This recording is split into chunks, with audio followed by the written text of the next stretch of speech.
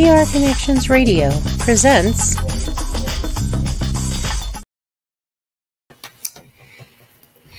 Welcome to Vegas Hockey Hub here on PRConnectionsRadio.com, the voice of new media. I'm your host, Ian Rakelli. And what a fantastic show we have planned for you tonight. It's going to be an incredible show. It's going to be a lot of fun, entertaining stuff to talk about. And I will say to everybody watching around the world, it is time, as it is getting closer and closer and closer to the NHL season. We are about a month away from the NHL rookie mini camps. We're also going to have training camps starting up in a little bit. So it's always going to be a fun time to talk about the NHL. So on this episode of Vegas Hockey Hub with your host, Ian Rakelli, we are going to be predicting the Vegas Golden Knights starting lineup on opening night. Now, the way we are going to predict this is I'm going to give you line 1, then go to line 2, line 3, and line 4 on the forwards. Then we will do our defensive pairings 1, 2, and 3, and then go over the goaltending tandem and the potential healthy scratches your Vegas Golden Knights could have this upcoming season. So it's going to be a really good conversation. It's going to be a lot of fun going over your Vegas Golden Knights. So as we get into it, let's start out with the forward line number 1. And this is really no shocker. This should not surprise anybody, as Ivan Barbashev, the guy who just got re-signed this past offseason, signed to a 5x5 deal. I mean, Ivan Barbashev, only 27 years old. Yes, I understand we had to get rid of Riley Smith, but Ivan Barbashev being brought back, considering what he did in the postseason for your Vegas Golden Knights, it is smart. It is brilliant. It is a really good move by your Vegas Golden Knights to bring back Ivan Barbashev. And because they signed him to a 5x5, I say that the Vegas Golden Knights are going to take advantage of it and have him on line 1 and have the line from this past playoff in Jack Eichel, Jonathan Marchessault, and Ivan Barbashev on line 1. I mean, after all, Ivan Barbashev is really qualified to be a first-line forward in the NHL. He did pretty solid in St. Louis. He was a solid winger. He is solid defensively, good on the back check, solid on the forecheck as well. I also like his ability to pass the puck, make plays for his teammates down the ice. I like what Ivan Barbashev has, his potential, and once again, him only being 27 years old. So Vegas will have him at the end of his 20s, at the beginning of his 30s. And I have to remind everyone, because this is what we're going to do here on tonight's show, give you a little bit of a recap of what these players did last year.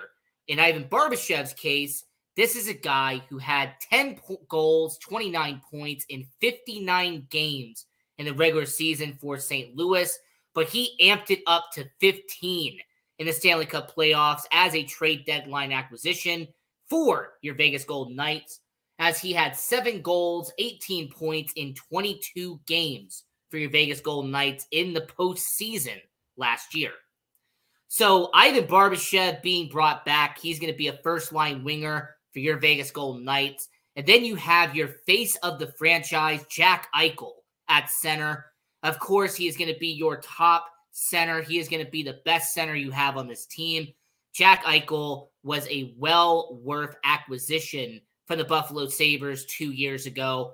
Jack Eichel, the $10 million man, the guy who Vegas is going to have for this year, next year, and year after that.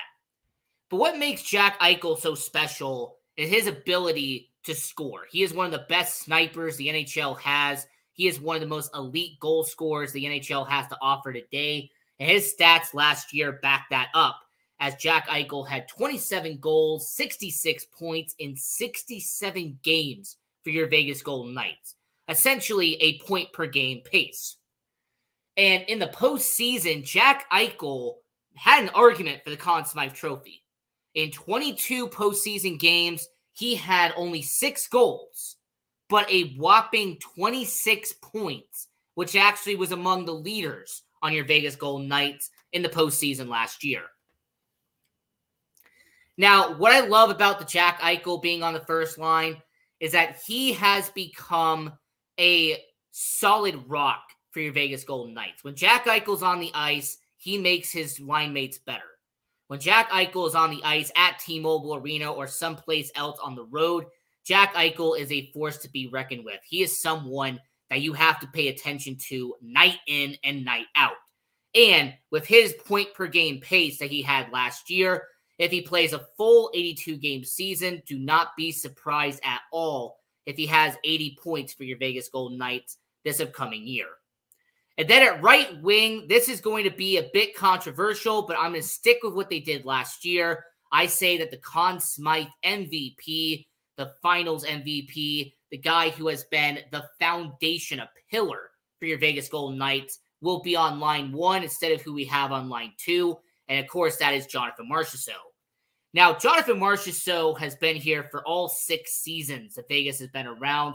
He has been arguably the best expansion player the Vegas Golden Knights ever got during the expansion draft. And with Jonathan Marchessault being on the final year of his deal, this is really going to be a make it or break it year for Jonathan Marchessault when you figure out what he's going to have next year. Now, Marchessault's statistics last year, he had 57 points, 28 of them being goals in 76 games. And then to win the Conn Smythe Trophy, Jonathan Marchessault had 25 points in 22 games with a whopping 13 goals in the Stanley Cup playoffs to help your Vegas Golden Knights win a Stanley Cup. Now, my main reason for why I have Jonathan Marchessault on line 1 and not our captain Mark Stone is because of chemistry.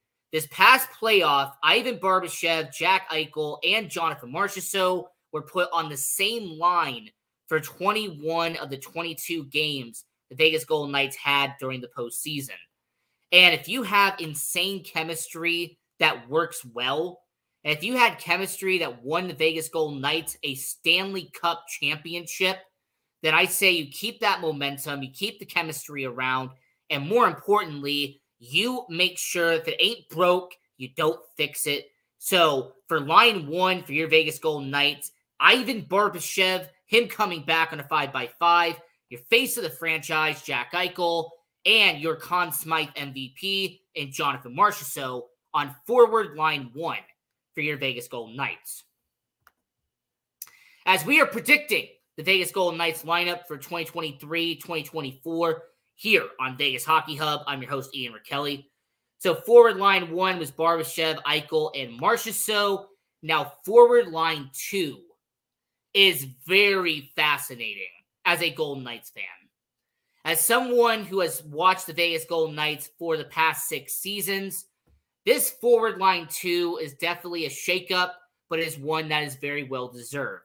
Now, Brett Howden signing a 2-year deal to be brought back to the Vegas Golden Knights. Brett Howden has normally been a bottom 6 forward in his career, and him only being 25 years old, he has some potential. And more importantly, his reason for being on the top 6, for him being a middle 6 forward in the NHL, is due to chemistry and due to expectation for his upcoming 2 years. Now, Brett Howden has never had a performance over 15 points in a regular season. But I have to keep in mind, for Brett Howden, he's always been a bottom 6 forward, regardless if he was with the New York Rangers or he's been in Vegas for the past 2 years. He's never really been given a chance to be a top 6 forward.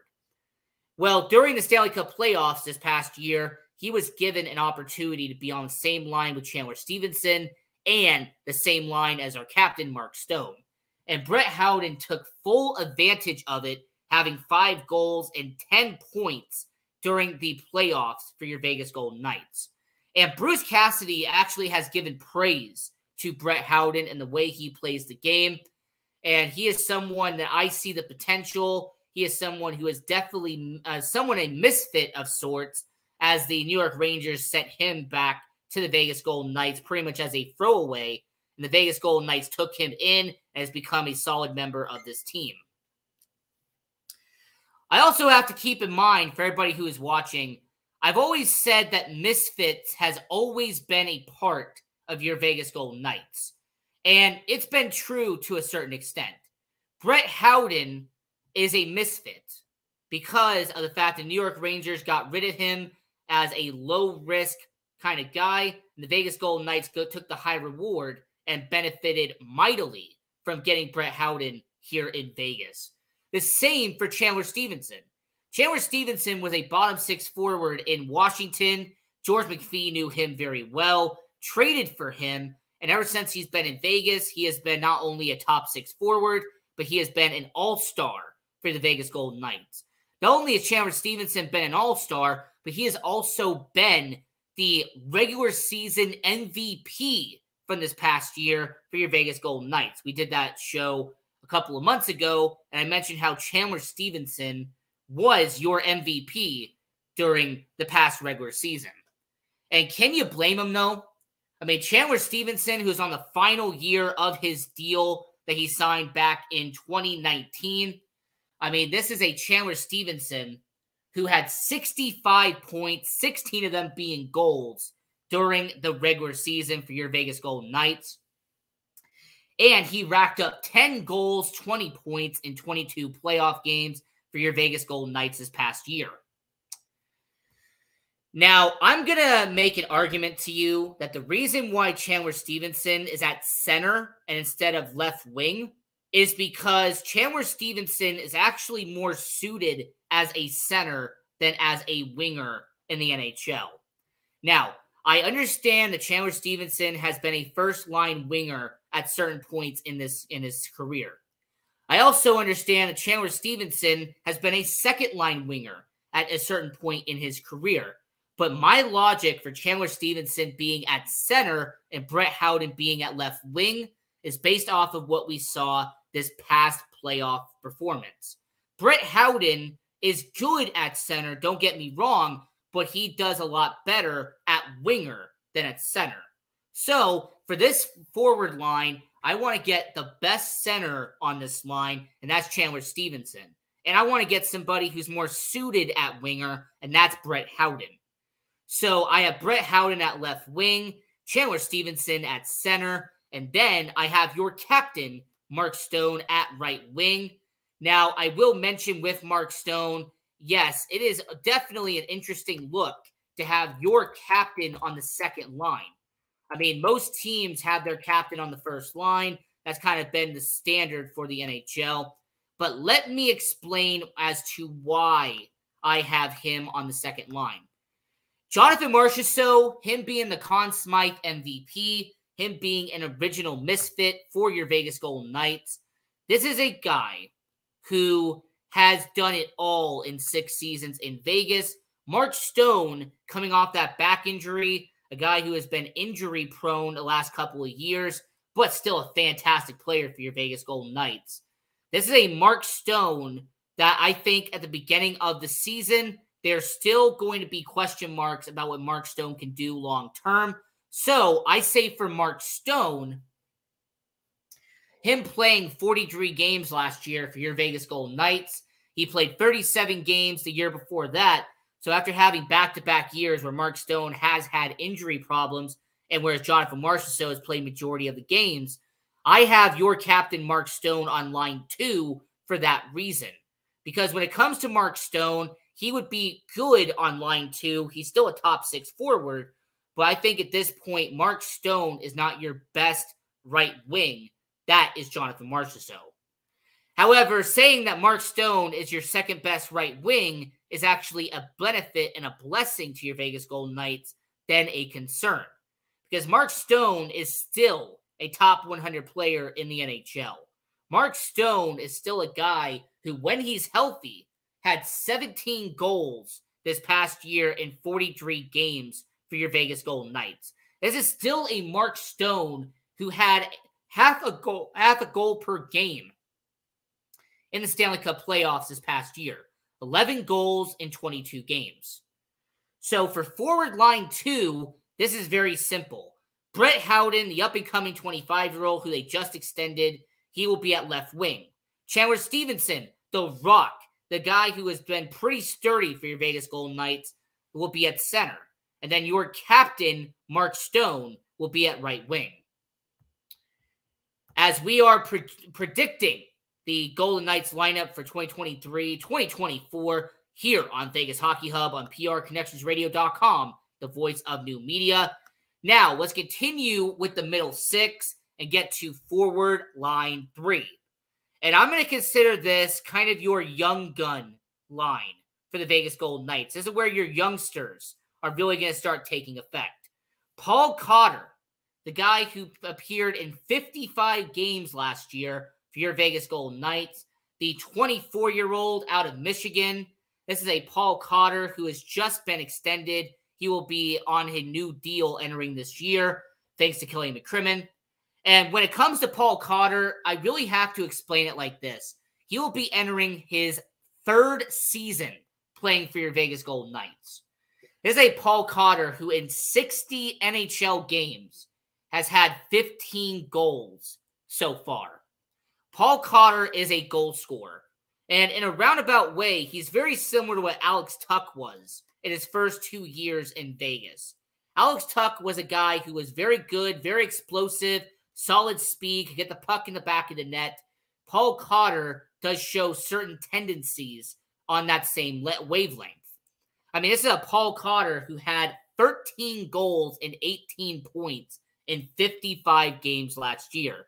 Now, I understand that his defense could be a little bit suspect. I understand that. But for Paul Cotter, the offensive upside is what matters.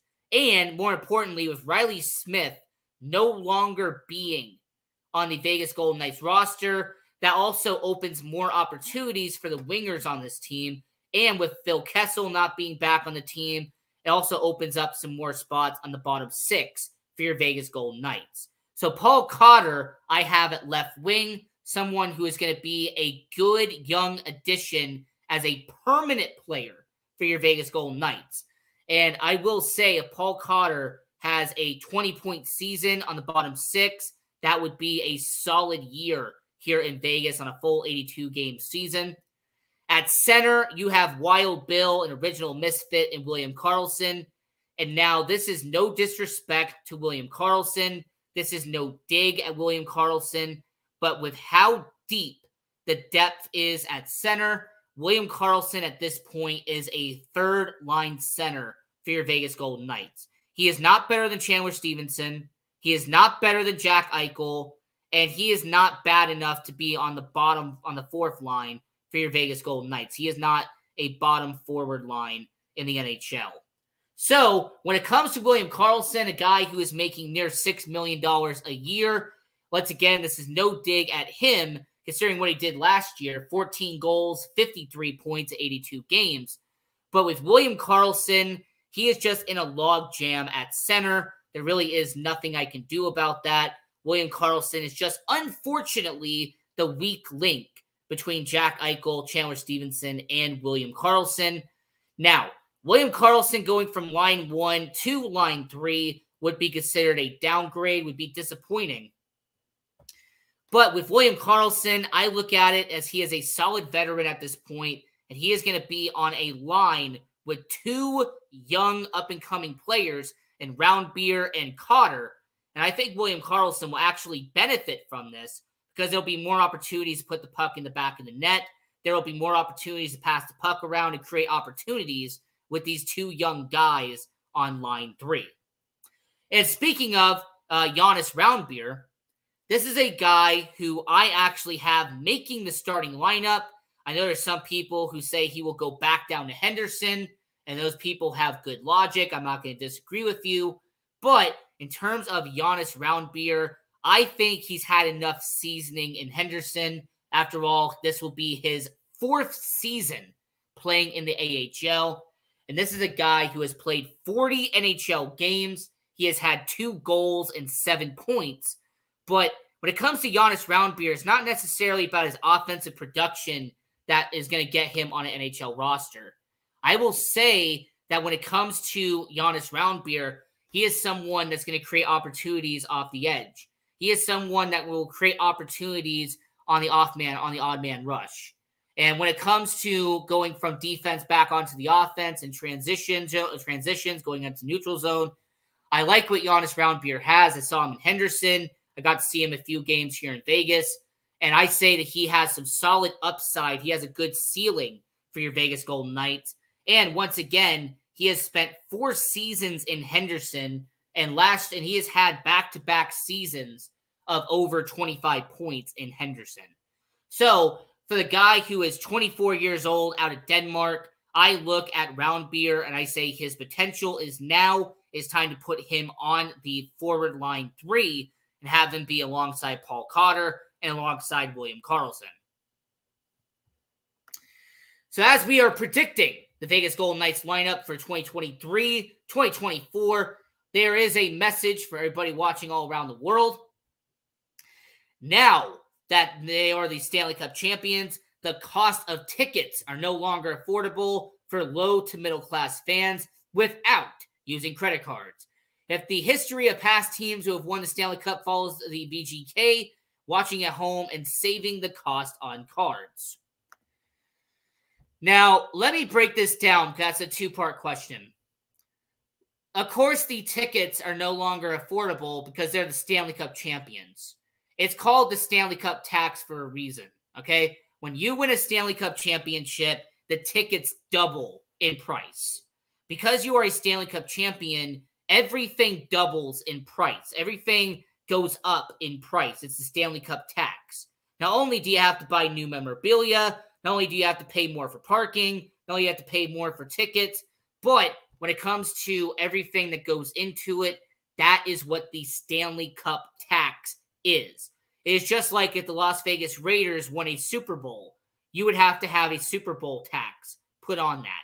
If the Las Vegas Athletics won a World Series, then there would be a World Series tax. In the NBA, if an NBA team ever came to Vegas, the sports and entertainment capital of the world, there would be a NBA Finals tax. Because once you win a championship, your prices are going to double or triple in certain cases. Because when you are the champ, you are the must-see. You are the box office attraction. You are what everyone's going to be looking at, and you are going to be what everyone's selling out to watch. So, I will say to that part of it, they can charge whatever they want. It's the Stanley Cup tax. It comes with the territory. And when you're talking about watching at home, well, they have that new TV deal. They're going to be not on Sportsnet anymore, but they're going to be on a new channel. You're going to be able to watch them there. Also, the Vegas Golden Knights this offseason agreed to be part of a streaming service. They have an exclusive streaming service deal, and that's going to be good for all the streaming fans that are part of the Vegas Golden Knights. So, to really answer your question, I don't see any problem with it. I have no concern at all with that situation. Now, back to predicting the Vegas Golden Knights lineup for 2023-2024. We have the forward line number 4. And, of course, it is the same usual suspects we've had for the past couple of seasons. Keegan Kolesar, the guy who brings some durability, the guy who brings some stability to the bottom line. Keegan Kolesar, he's tough, he's physical. He is somebody who does bring some good presence on defense. And I like what Keegan Kolesar has done in his career. And when it comes to the Vegas Golden Knights, Keegan Kolesar is someone they can trust here in Vegas. So, Keegan Kolesar being on line 4, it makes a lot of sense understanding who he is as a hockey player. Nick Waugh as a 4th-line center. Now, thanks to the log jam that the Vegas Golden Knights have at center, if he was on any other team, he would be a middle 6 center.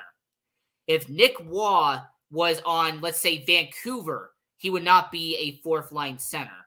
If he was on Washington, he would not be a 4th-line center. In fact, there's probably a dozen teams in the NHL that Nick Waugh would not be a 4th-line center in the NHL. But because he plays for your world champion Vegas Golden Knights, Nick Waugh, unfortunately, is placed as a 4th-line center. Now, his stats don't back up why he is the 4th best center. Him having 14 goals, 16 assists in 65 games for your Vegas Golden Knights. It's also the same Nick Waugh that in the postseason had 11 points in 22 games, essentially half a point per game.